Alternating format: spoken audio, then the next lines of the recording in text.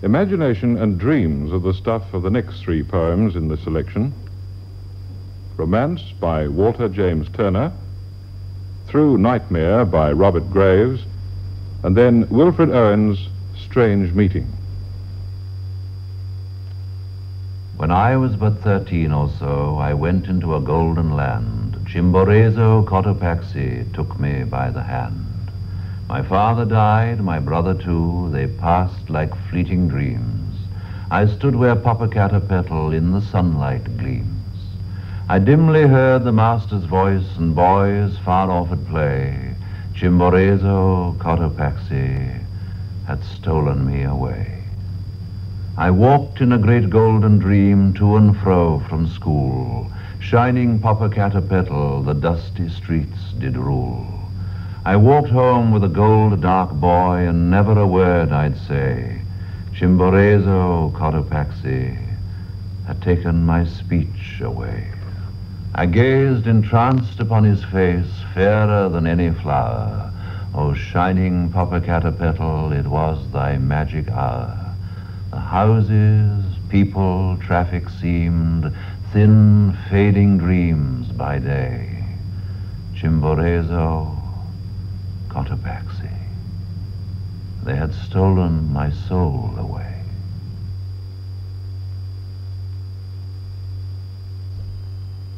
Never be disenchanted of that place you sometimes dream yourself into, lying at large remove beyond all dream, or those you find there, though but seldom in their company seated, the untamable, the live, the gentle.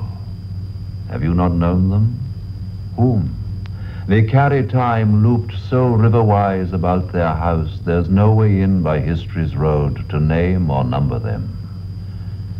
In your sleepy eyes I read the journey of which disjointedly you tell, which stirs my loving admiration, that you should travel through nightmare to a lost and moated land, who are timorous by nature.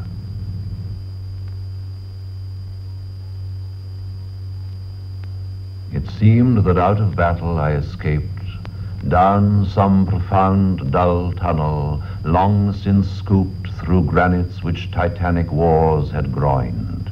Yet also there encumbered sleepers groaned, too fast in thought or death to be disturbed. Then, as I probed them, one sprang up, and stared with piteous recognition in fixed eyes, lifting distressful hands as if to bless, and by his smile I knew that sullen hall. By his dead smile I knew we stood in hell. With 1,000 pains that vision's face was grained, yet no blood reached there from the upper ground, and no guns thumped or down the flues made moan. Strange friend, I said, here is no cause to mourn. None, said that other, save the undone years, the hopelessness. Whatever hope is yours was my life also. I went hunting wild after the wildest beauty in the world, which lies not calm in eyes or braided hair, but mocks the steady running of the hour, and if it grieves, grieves richly I hear. For of my glee might many men have laughed, and of my weeping something had been left which must die now. I mean the truth untold, the pity of war, the pity war distilled. Now men will go content with what we spoiled, or discontent boil bloody and be spilled.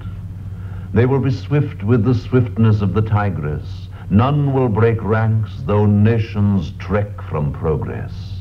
Courage was mine, and I had mystery. Wisdom was mine, and I had mastery.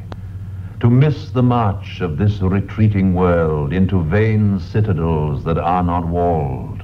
Then, when much blood had clogged their chariot wheels, I would go up and wash them from sweet wells, even with truths that lie too deep for taint. I would have poured my spirit without stint, but not through wounds, not on the cess of war. Foreheads of men have bled where no wounds were. I am the enemy you killed, my friend. I knew you in this dark, for so you frowned yesterday through me as you jabbed and killed. I parried, but my hands were loath